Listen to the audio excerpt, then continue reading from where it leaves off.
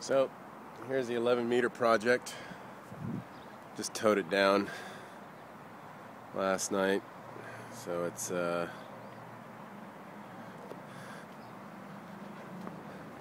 ready for revamping. It's going to be a big project. Need to get some tubes for it.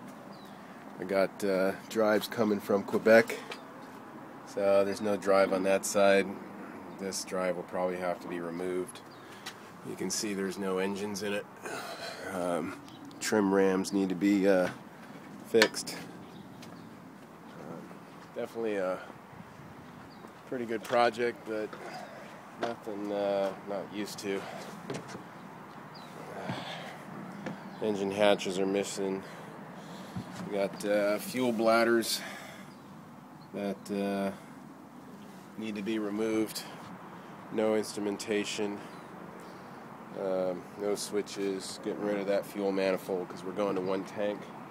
Plus we're going to put a generator on board. Remove the gun mount. Get a new hatch in the front.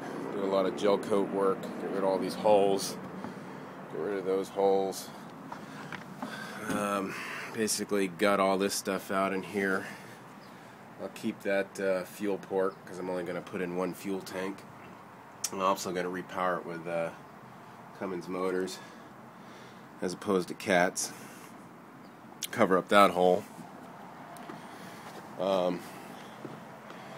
Have to get some seating in here. Maybe I'll use those skid seats. I'm not really sure.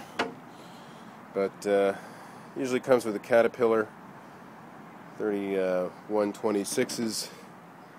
And I'm looking to do either 330 or 370 Diamond Series Cummins.